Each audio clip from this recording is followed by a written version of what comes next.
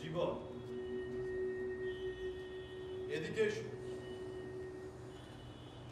ভুলে যাও তুমি কি হারিয়েছ। আজ রাতে আমি একটি জমজমাট খেলার প্রত্যাশা করছি। যদিও বিষয়টি আমার জন্য তেমন কিছু না, জাস্ট একজোড়া আত্মহত্যা মাত্র। আমার প্রথম মৃত্যু।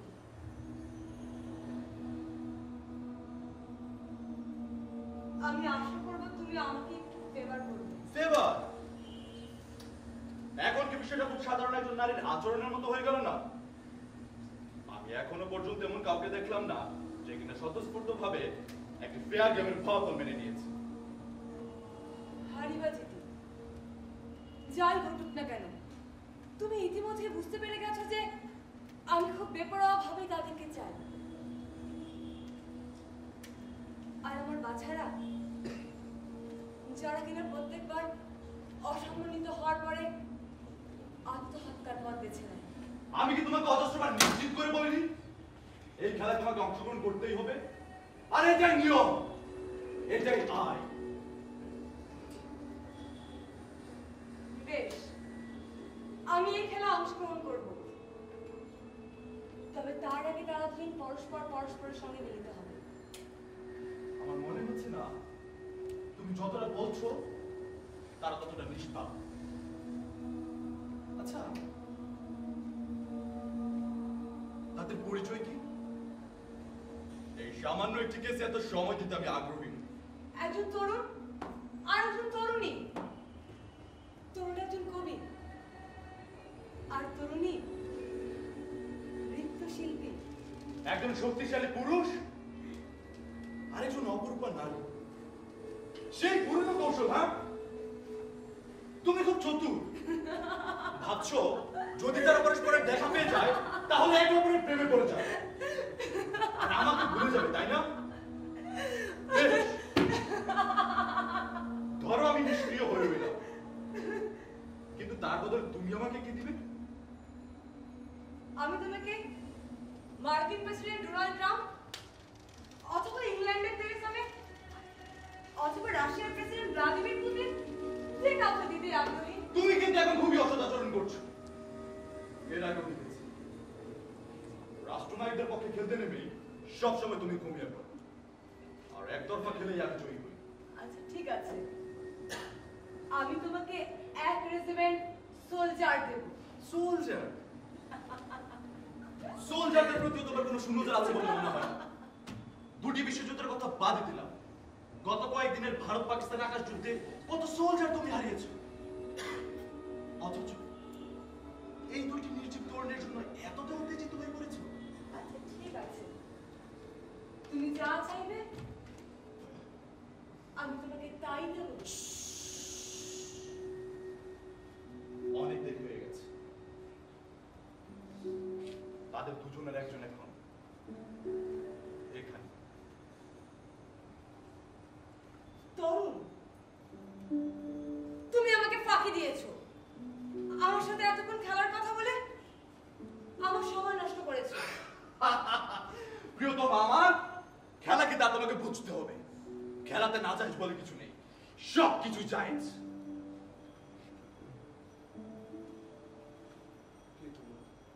আমি জীবন, যা তোমার মাঝে ছড়িয়ে থাকে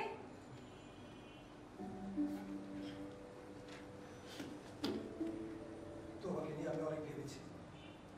তোমার কোনো কিছুই আর আমার প্রয়োজন নেই।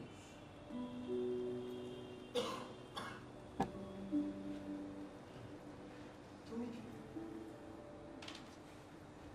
মৃত্যু। মৃত্যু? স্বপ্নে যা ভেবেছিলাম তা থেকেও কি ভীষণ দূরবর্তী তুমি।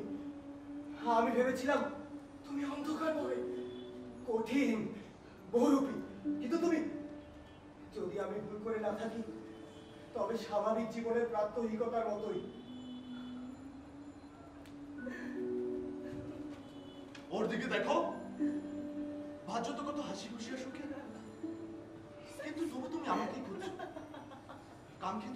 করছো তাই না? হ্যাঁ মৃত্যু, আমি তোমাকে কয়েক সপ্তাহ ধরে খুঁজছি। ঠিক এই মুহূর্তের মতোই আমি সর্বময় বর্তমান। কিন্তু তুমি আমাকে কোথায় খুঁজেছো?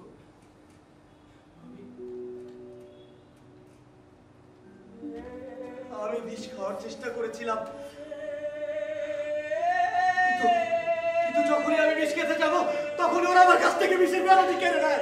আমি নিজেকে গুলি করতে চেয়েছিলাম, কিন্তু ওরা আমাকে ধরে ফেলে। আমি আর পিস্তলের ট্রিগার চাপতে পারিনি, আর তাই আমি এসেছি এই সমুদ্রে ঝাঁপ দেবো বলে। অতি উত্তম সিদ্ধান্ত, কিন্তু তা তোমাকে খুব দ্রুত করতে হবে, নইলে কেউ না কেউ চলে আসবে। আচ্ছা, কেন তুমি আত্মহত্যার সিদ্ধান্ত নিয়েছিলে?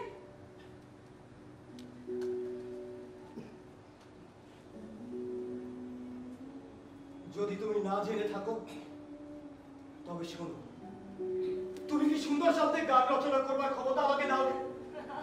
গানের প্রতি ভালোবাসা দিলে, অথচ ভালোবাসার জন্য গাইতে দিলে না। আর এখন তুমি জিজ্ঞেস করছো কেন আমি মরতে চাই? আমি কারো মৃত্য নয়, মৃত্যুরা বাঁচে শুধু খাদ্য আর বস্ত্রের জন্য। তুমি তাদের কাছে ভীষণ আরাধ্য। হ্যাঁ, আমি তাদের কাছে আরাধ্য, ভীষণ প্রিয়। নিজেকে উষ্ণ রাখার জন্য যদি ভালোবাসা নাই থাকে, তবে আমি যে সৌন্দর্য সৃষ্টি করতে পারি না, আর আমি যদি সৌন্দর্য সৃষ্টি করতে নাই পারি, তবে আমি বাঁচবো না। আচ্ছা, তোমার কি মনে হয় এর সবকিছুর পেছনে রয়েছে ভালোবাসা? চলনা রাখো, ভালোবাসা কি? আচ্ছা জীবন, আমার একটি নারী দিয়েছিলে না? হ্যাঁ, আমার একজন নারী দিয়েছিলেন, যে কিনা রাস্তায় ফুল বিক্রি করতো। সোনার মতোই ছিল তার চুল, শুধু এই নারী ছিল মার্বেলের মতো সাদা এক গোলাপ। আমি তার জন্য একটি গান গেয়েছিলাম, আর পুরো পৃথিবী শুনেছিল সেই গান।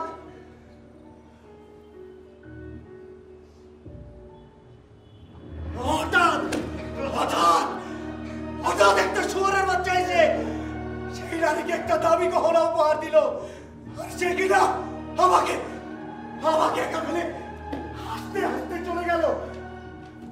ভালোবাসা ওই রকমই ছিল আমার বাচ্চা, কিন্তু তুমি খুবই ভাগ্যবান, তরুণ বয়সে তা তুমি বুঝতে পেরেছো। আমি এখন বুঝতে পেরেছি, তা ছিল সেই নারীর কাছে নিছক আকাঙ্ক্ষা মাত্র। মৃত্যু কেন সে এমন ছলনার আশ্রয় নেবে? কেন? জীবন মৃত্যুর মতোই ভীষণ সত্য। আচ্ছা, তোমার প্রিয়তম কি তোমার গানের অর্থ উপলব্ধি করতে পারেনি তরুণ?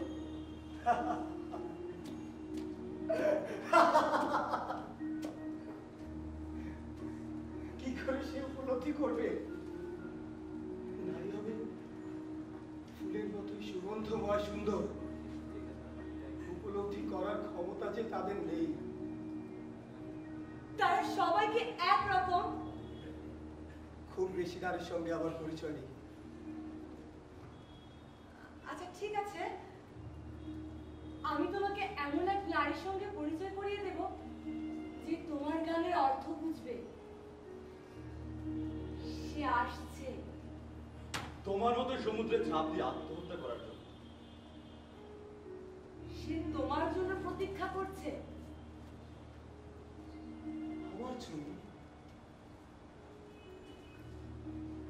আমার জন্য? কিন্তু আমি তো তাকে চিনি না। কিন্তু সে তোমাকে চেনে, তোমার গানের মধ্যে দিয়ে সে তোমাকে চেনে। তুমি আমাকে কয়েক সপ্তাহ ধরে খুঁজছো, তুমি কি আমার সকল সস্তা কৌশলের ফাঁদে পা দিয়ে বোকা সাজতে চাও? না মৃত্যু, না, আমায় তুমি ক্ষমা করো, ক্ষমা করো।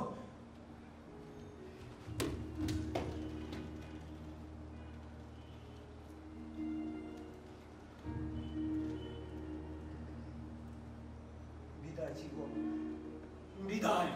ওকে থামাও, ওকে থামাও, এই খেলা হবে আর এটাই নাই। তো এখন তুমি খেলার কথা বলছো? জীবন, তুমি আমাকে একটু সাহায্য করো, একে আমার দিয়ে দাও, আর যে তরুণীটি আসবে সে হবে তোমার। না, এই খেলা হবে।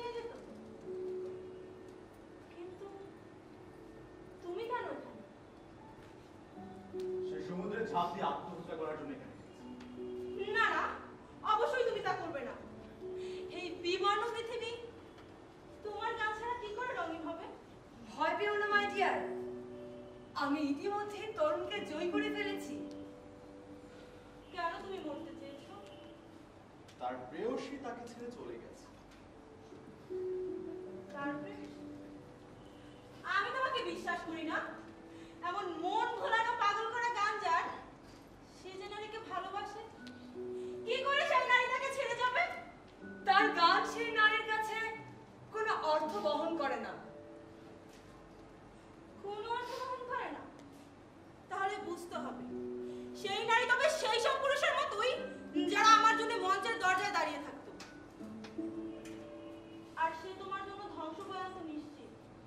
জীবন এমনই, my dear young lady. Love is the destroyer always. ওহ, কি ভুল ভাবনাই না তুমি আমাকে ভাবছো। তুমি কি আমাকে বিশ্বাস করছো না? হ্যাঁ, আমি তোমার সব গানের সঙ্গে নেচেছি। জীবন নদী গানের কথা নিশ্চয়ই তোমার মনে আছে।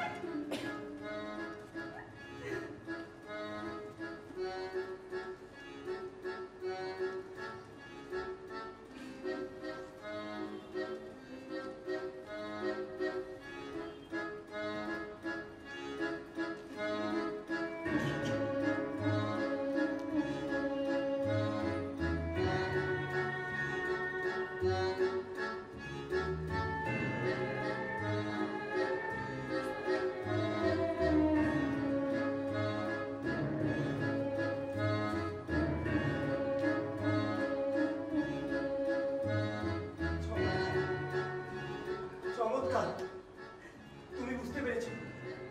হ্যাঁ হ্যাঁ, তুমি বুঝতে পেরেছো।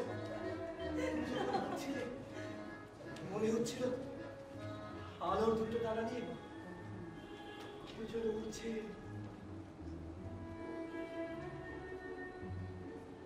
বাতাসে ভেসে বেড়াচ্ছে সমুদ্রের অবিরল গর্জনকে সঙ্গী করে।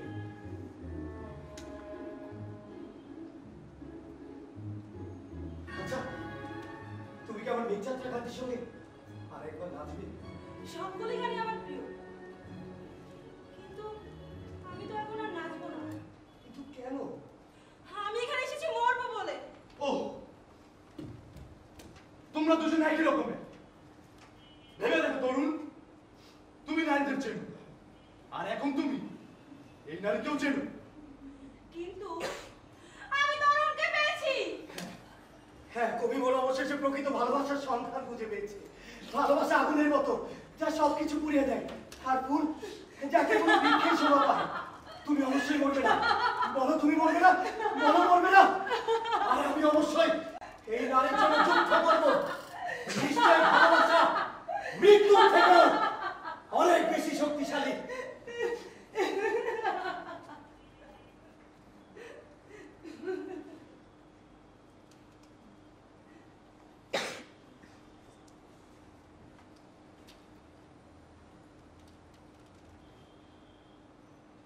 তো জীবন, তুমি এটাই চেয়েছিলে, তাই তো?